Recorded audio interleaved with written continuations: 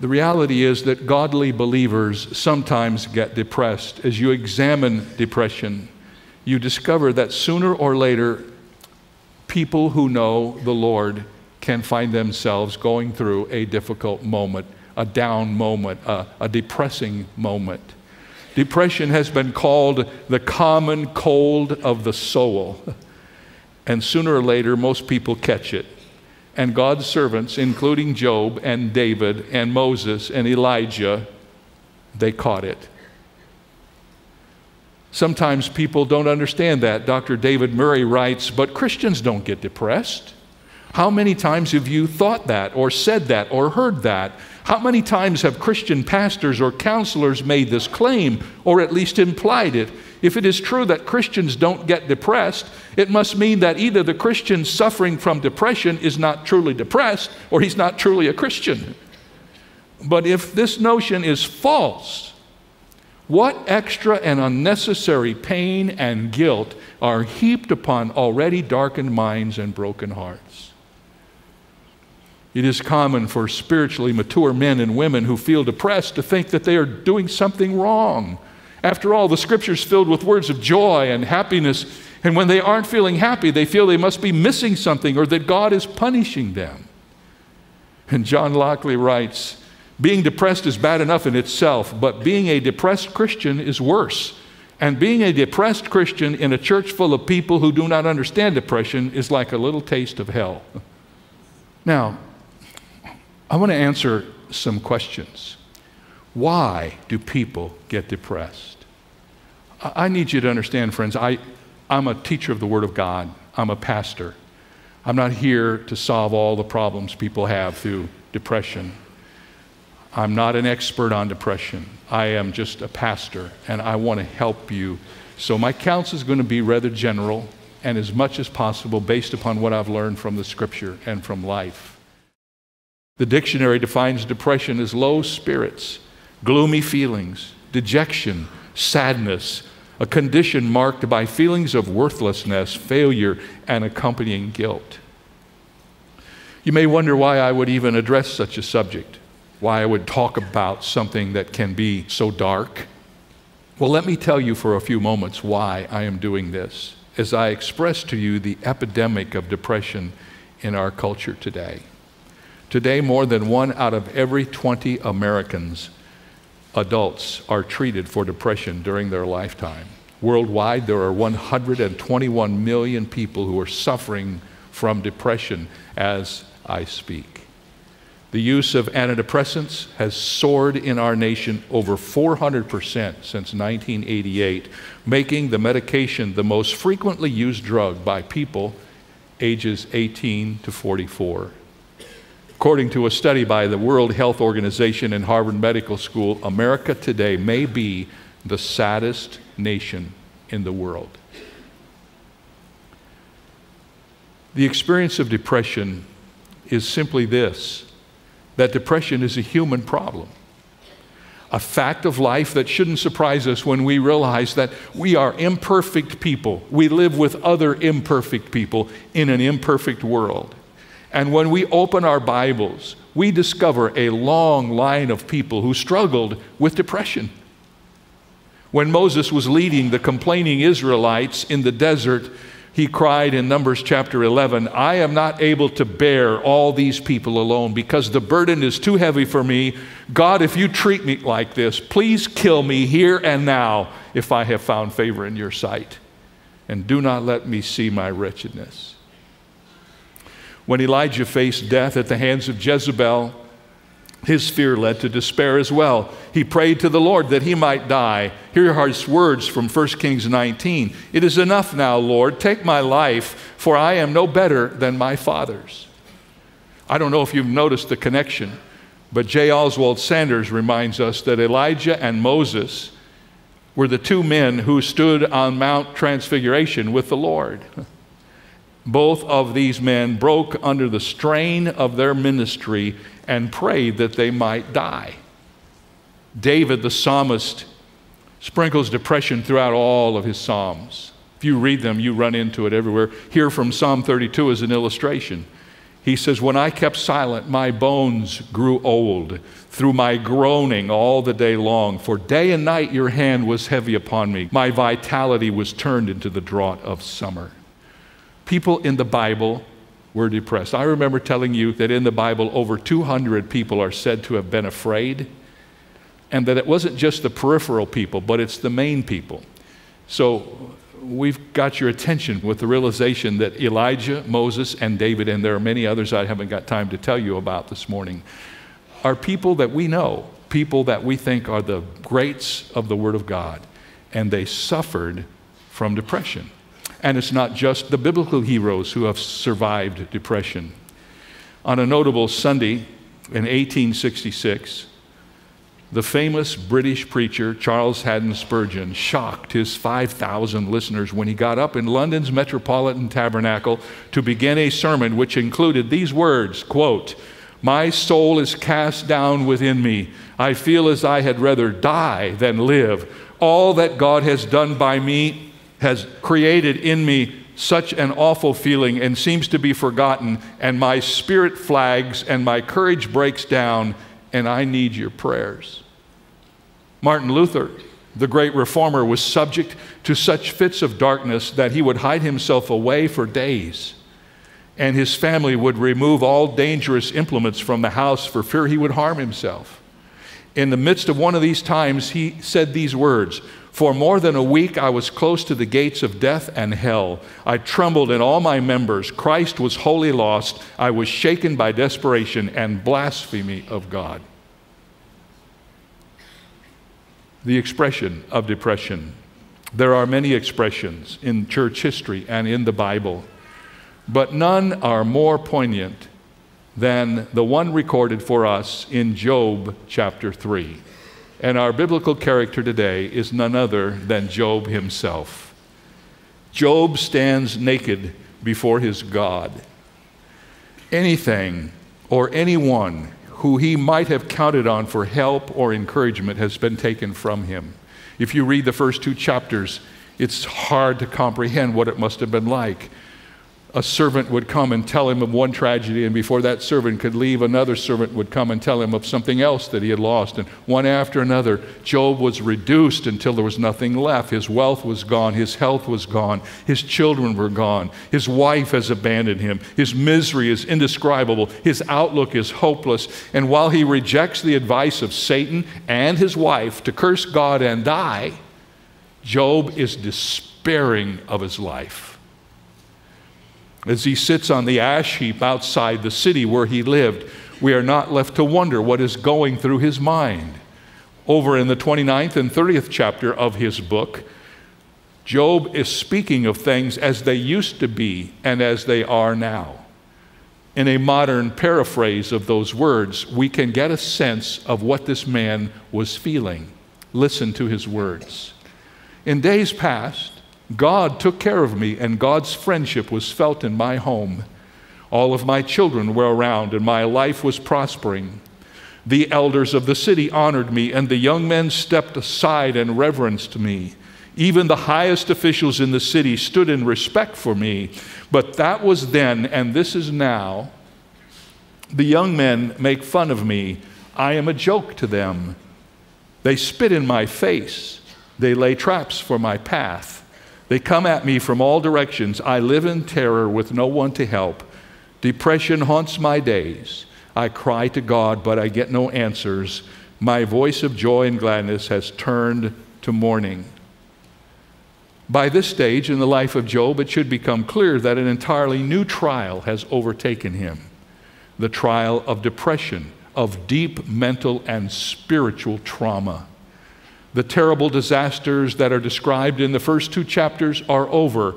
Job has managed to weather them with his piety intact. But now the battle has shifted from the outside of his life to the inside of his life. Now it is Job's inner life, his very soul, that is under direct attack. And in the 3rd chapter, he cries out in 3 laments about what it's like to be where he is. And anyone who's ever been depressed or has known people who have been depressed and have walked through depression with them will understand completely why Job is lamenting as he is. Let's look at what he says. His first lament in verses 1 through 3, we might title it, "Why Did I Arrive?" He says, "After this, Job opened his mouth and cursed the day of his birth. And Job spoke and said, May the day perish on which I was born, and the night in which it was said, a male child is conceived."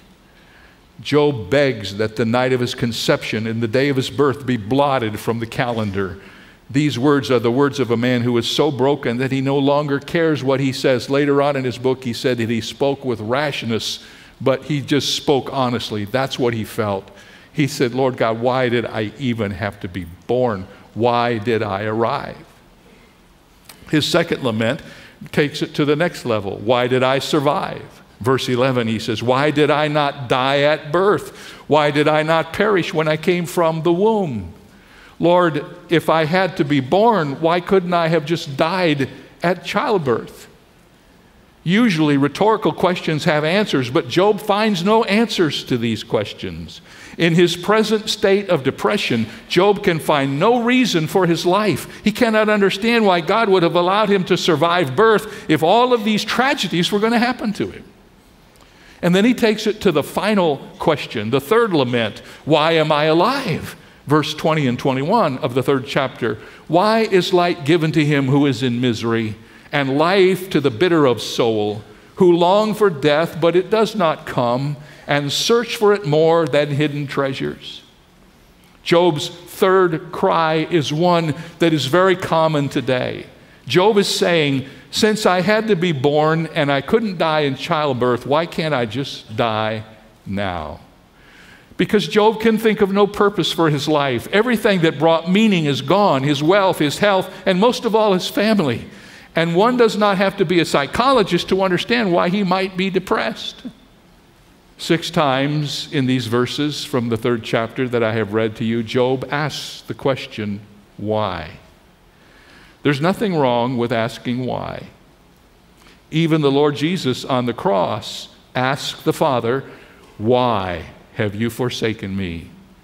But if you remember the moment, you will also remember that there was no answer from heaven. There's nothing wrong with asking why, as long as you don't get the idea that God owes you an answer, because he does not.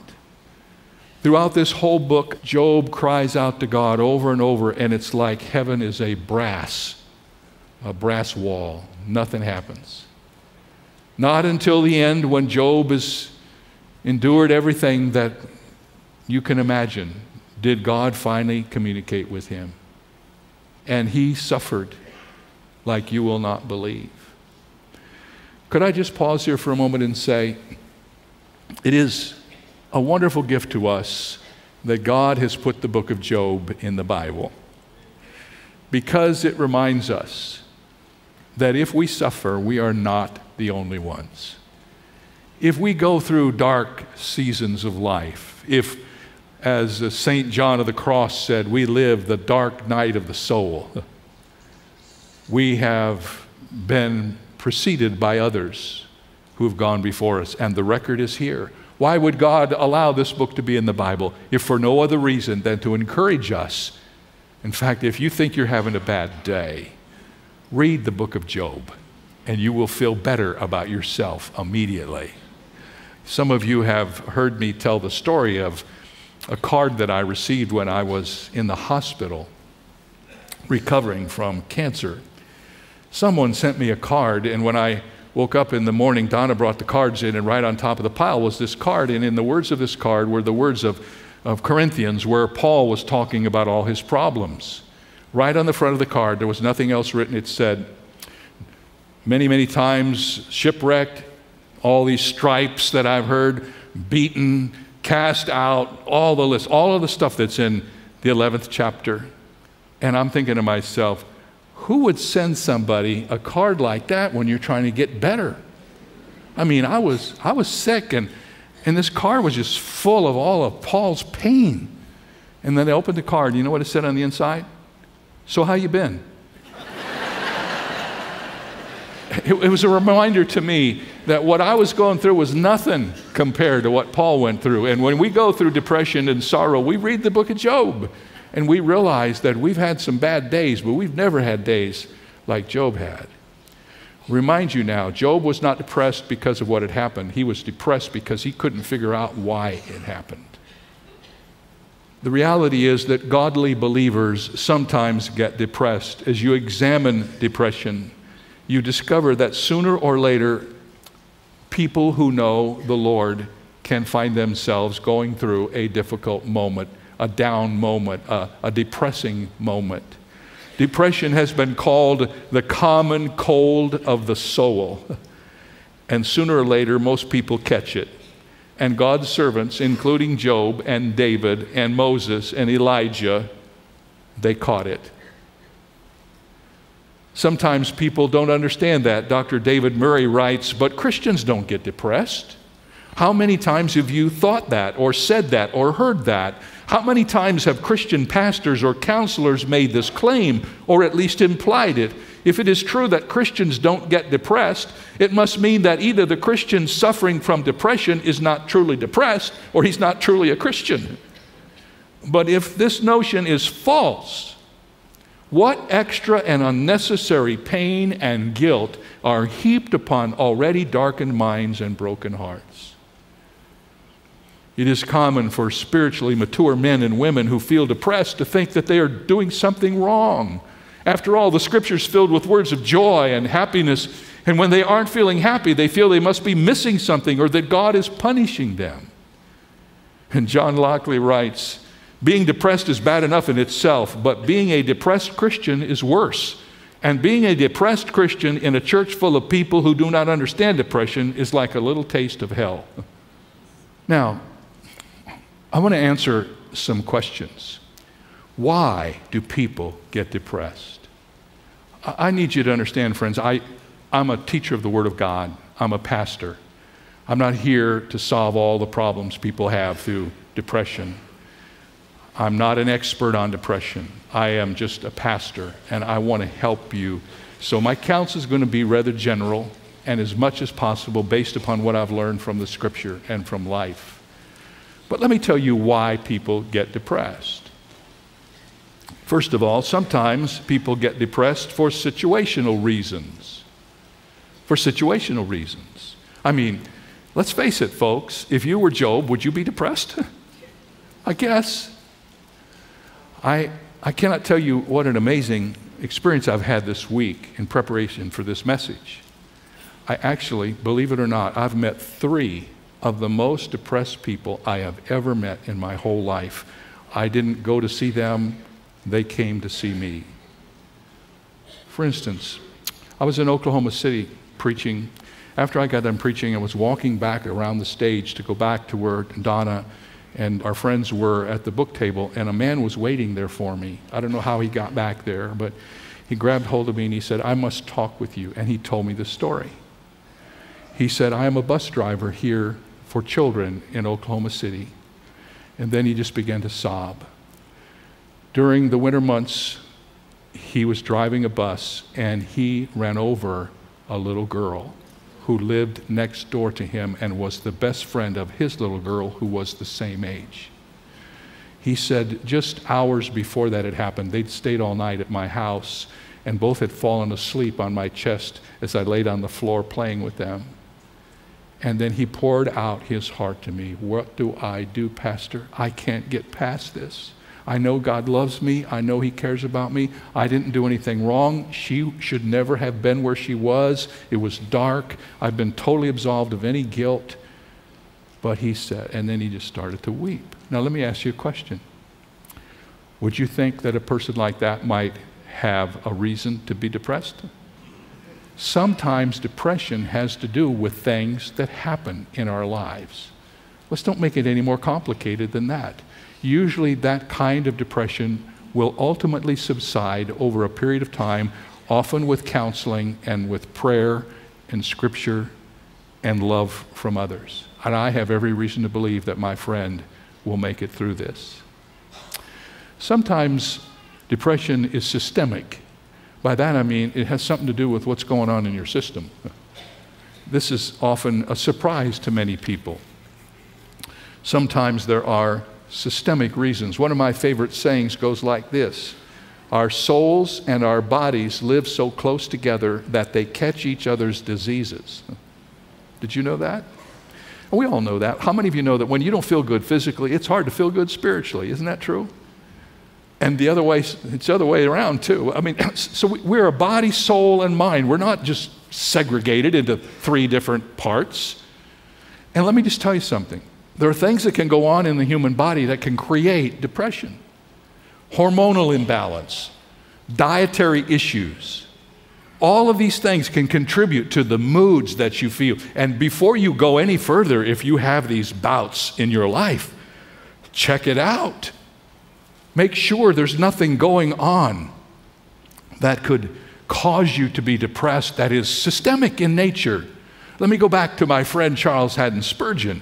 The great man himself was subject to such spiritual depression, and the main cause of it was that he suffered from gout, severe gout that finally killed him.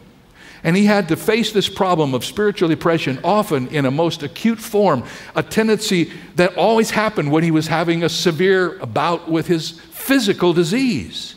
And he would have to leave his church for days and months at a time in order for him to get over this. You cannot isolate the spiritual, the emotional, the intellectual from the physical. They go together. The greatest and the best Christians, when they are physically weak, are more prone to an attack of spiritual depression than at any other time, and there are great illustrations of that in the Bible and in history. Sometimes there are satanic reasons. I mean, the book of Job is certainly an illustration of that. Here we see Satan at work more than in any other book in the Bible. Do you know that at the beginning, Satan makes a deal with God? He says, let me have Job, and I'll show you he's not as hot as you think he is. Let me have Job. Let me cause suffering in Job's life, and you'll find out that this guy Job that you think is the greatest God, your number one pupil, he'll curse you, and you'll just wait and see. Now, the interesting thing about this is that God and Satan knew what was going on. They had this deal, but God never told Job. Job never did know about the deal that God had made with Satan to allow Satan to test Job and prove his integrity. Sometimes Satan will try to cause sadness in your life. Here's what I've known about Satan. Doesn't usually have anything to do with the bad things that happen. He comes in afterwards to make you misinterpret the bad things that happen. He comes in afterwards and says, God doesn't love you as much as he used to, or God doesn't care about you, and he's not really interested in all. And so Satan uses the tragedy, which he may not have caused, as a talking point in your life to bring depression into your heart. Don't let him do that. Sometimes there are spiritual reasons for depression. I read this week. This is a great comment. Listen to this. Sometimes God puts his children to bed in the dark. He really does. We say that God allows suffering, and sometimes Scripture uses that language. But he's always in control. And if God has allowed a dark time in your life, and there's no evidence that you know of any reason for it, just know that he's up to something. And at the end, as we'll see in the life of Job, when the test is finished, you will be better than you were before. Now, I've talked about the epidemic of depression and the experience of it and the expression of it and the examination of it and some explanations of it. I want you to notice something that I find to be truly amazing. Let's talk about the expectations of depression. Someone has described this phenomenon in nautical terms like this: the height of the wave determines the depth of the valley that follows it. And the opposite is also true. Sometimes the depth of the valley is a promise of the blessing to come. How many of you know life is lived in a rhythm? There's a rhythm about life. Let's get to understand that when it comes to what we're talking about today. This is borne out in examples from the Bible. Let me just give you a couple. Do you remember when Elijah stood on Mount Carmel and confronted all of the prophets of Baal, and he called down fire from heaven and he made fun of their God, saying maybe their God was asleep? And then after God came down and licked up all the water that was poured on the fire and destroyed the altar, ate up the sacrifice, Elijah went out and he killed all of the prophets of Baal. Now I would say that was a pretty good day for a man of God. It was a mountaintop experience that most people would never ever get close to. But within just hours after that experience, Elijah is running for his life from Queen Jezebel. And when he finally could no more run, he collapsed under a juniper tree, and that's when he said, "Lord, let me die." He went from the mountaintop to the valley in just a few hours. Do you remember when the Lord Jesus was baptized? And God broke heaven's silence and said, "This is my beloved Son in whom I am well pleased." And the next verse says, "And Satan took him to the wilderness and tempted him for 40 days. After a major mountaintop experience, we need to be ready to face the valley. We were not created to live on the mountain all the time. We weren't created to live in the valley all the time. Life has rhythm to it. And I've understood this. Don and I have talked about this many times. Let me tell you about an illustration for this week. We were in Kansas City, and we had one of the best events we have ever had since we've been doing this. People came from everywhere. The building was full. And I preached on John 3:16, and you've heard me preach that message. And I gave the invitation, and a few people came, and that's what happens in these events. We don't always have a lot of folks. And then all of a sudden, without any way for me to prepare for it, people started coming to the front in droves. I'm standing here, and this is a big bowl, and people sitting on the floor and all up on the sides, and all I could see is people streaming down from the sides. Over 200 people came forward. There were so many people, we didn't have anywhere close to the number of counselors we needed to share with them, so I had to do a group prayer. We got everybody in front, and I asked them all to pray out loud the sinner's prayer after me, and it sounded like half of the audience was praying the prayer. God came down in this place. And I was in tears. I walked off the stage, and I reminded myself, because I've been studying this week, look out, Jeremiah, tomorrow's coming. You know, look out. And I've been on guard. So far it hadn't got me yet, but if I hadn't been on guard, it surely would have. And you know, Charles Haddon Spurgeon says it works the other way. He said, before any great achievement, some measure of the same depression is very usual. Such was my experience when I first became a pastor in London. My success appalled me, and the thought of the career which it seemed to open up, so far from elating me, it cast me into the lowest depths. Who was I that I should continue to lead so great a multitude? And I would betake me to my village obscurity, or immigrate to America and find a solitary nest in the backwoods where I might be sufficient for the things which would be demanded of me. And then he said, this depression comes over me whenever the Lord is preparing a larger blessing for my ministry. The mountain comes and then the valley. But sometimes the valley comes and then the mountain. There's a rhythm to life. You know what? We would do ourselves a lot of good if we would just understand that. One of the men that I met who was depressed came to a book signing, and he just told me how depressed he was, and I asked him what he did. And he said he was an accountant and he did taxes. This was the 16th of April. I told him I was depressed. And then I said, how many taxes do you? And he told me he did taxes for all the wealthy people in Oklahoma City. And I said, how long have you been working on it? He told me, and I said, well, you know what? I don't know all that's going on in your life, but I told him this little story. I said, when you finish with a task you've been working on for a long time, and you finally get it done, and you've been to the mountain and it's over, your system needs a break. And one of the things that happens is you go from the height of your adrenaline glands just pumping into your system, and there's going to be a little bit of a down. Don't take that so seriously. Understand that's part of how life works. God has built that into us so that we can survive as life goes forward. Can I get a witness? Everybody got that? Amen. The expectations. Now, let's talk about the elimination of depression.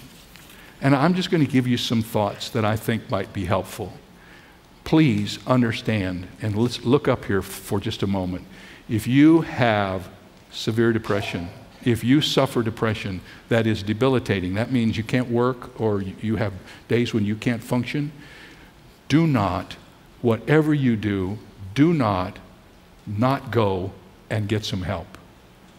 But I am telling you some things you can do to help when these moments come. But I am not trying to stand in the place of a doctor. I'm not a doctor. And I would hate for you to leave here and think that this is all there is. No, if you have severe depression, you need to find medical help. And don't be ashamed to do it. Remember all of these great people who have suffered with the same thing you suffer with.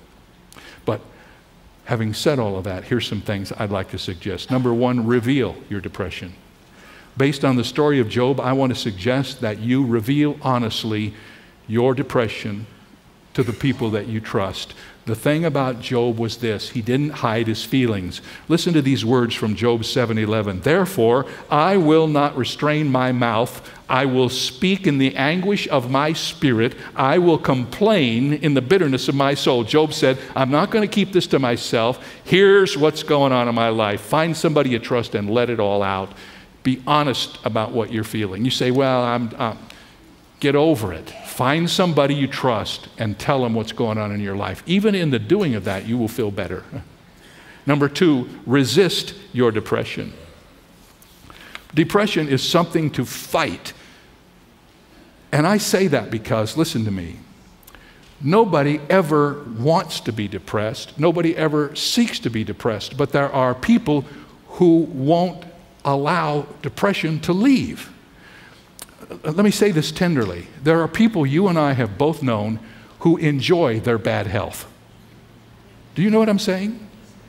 I used to have people say, people come and I'd ask people how they're doing, and I'd get an organ recital. This organ doesn't work, that one doesn't work, this one doesn't work, and you'd go through all this stuff, And they seemed happy to be telling you that's their story. And I say that because I have known people who go through depression and there's help available, and it's probably not something that they couldn't deal with, but they don't want to deal with it.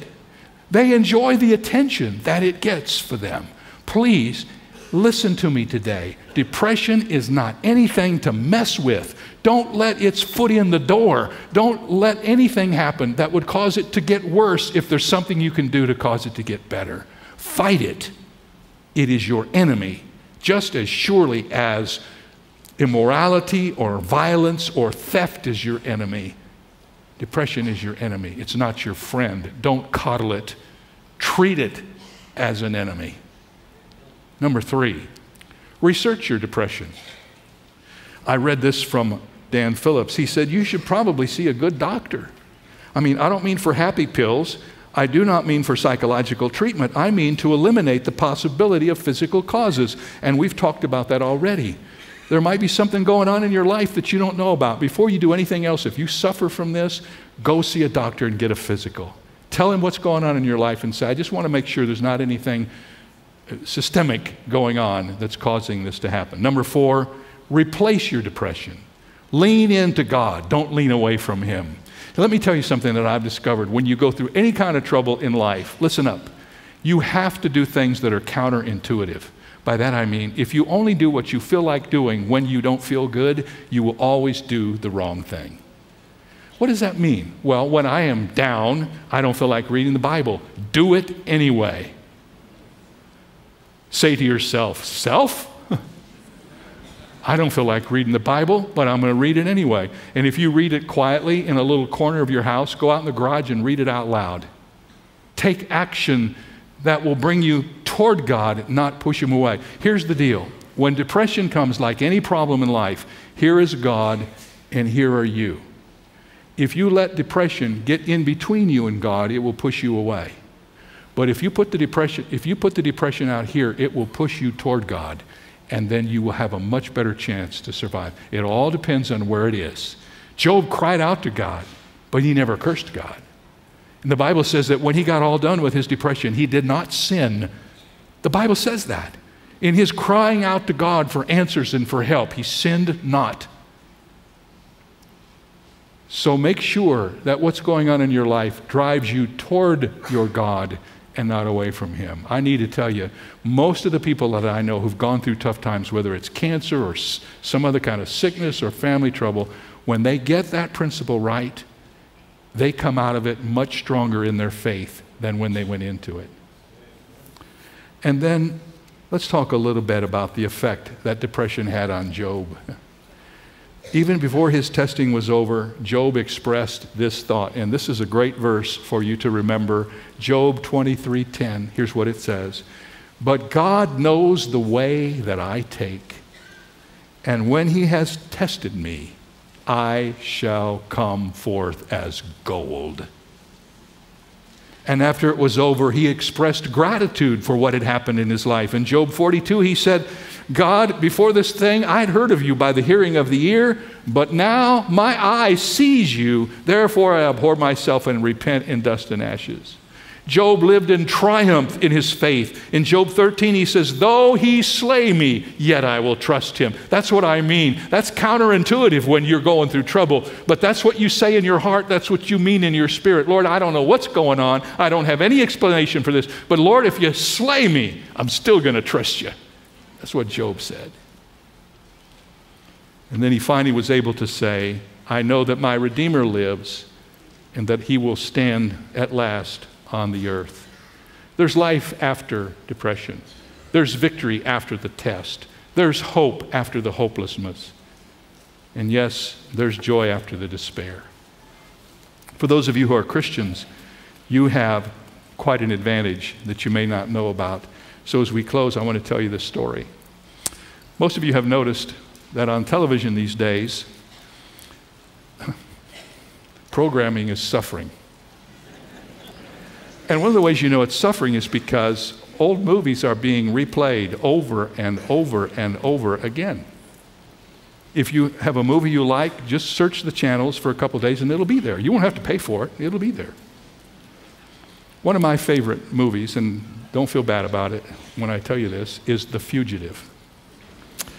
I remember when The Fugitive came out, we saw it when it first came out, and we sat, I think, down in the front row, either the front row or the second row, and I sat there like this through the whole thing with my eyes wide open.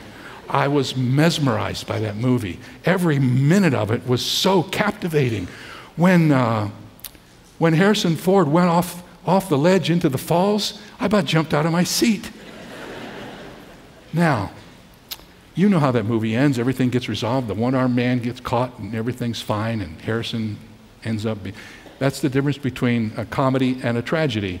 A tragedy ends bad, a comedy ends good. So The Fugitive's a comedy. Even though there's no humor in it, it's a comedy because that's what a comedy is. Now listen carefully. I'm embarrassed to tell you how many times I've watched that movie.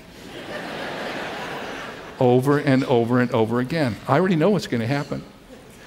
And I still have a little heart flutter when he goes off the cliff.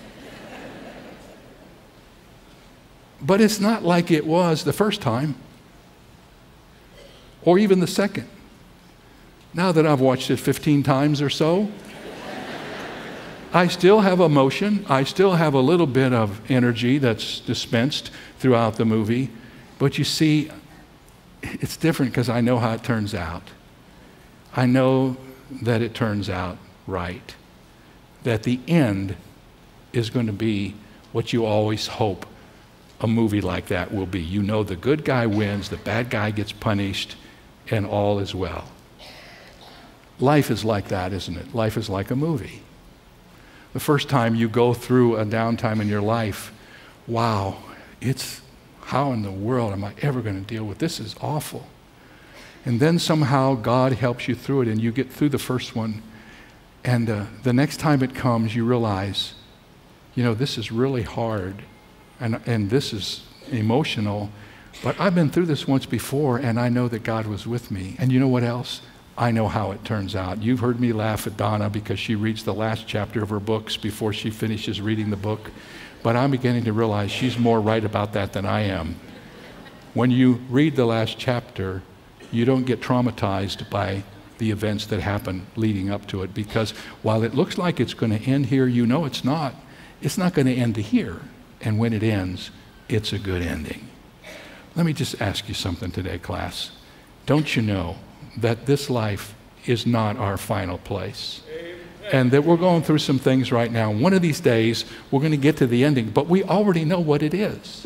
So when we already know what it is, let's give ourselves a little space. Let's step back and say, Lord, I forgot about this stuff we have to go through down here, but I'm so encouraged because I know we're going to make it through to the end. And we're going to do so with our hands lifted up high. And the little down, dark night of the soul that I have is just a part of the ultimate movie, and the movie ends well.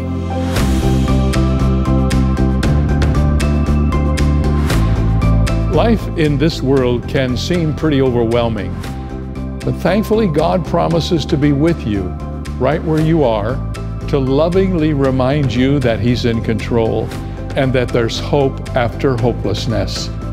There's no greater comfort than knowing you're loved by the very God of the universe, and I pray that you've made the decision to experience that love by placing your faith in the Lord Jesus Christ. To help you strengthen that belief, I'd like to send you 2 free resources, a booklet called Your Greatest Turning Point and our monthly devotional magazine, Turning Points. These gifts are yours at no charge if you take a moment to contact us here at Turning Point. Next time on Turning Point. The Bible says that you must place your trust in Jesus Christ. If you will believe in Him, He will give you eternal life as your gift. The wages of sin is death, but the gift of God is eternal life through Jesus Christ our Lord. Thank you for being with us today. Join Dr. Jeremiah next time for his message, Death, the Fear of Dying, here on Turning Point.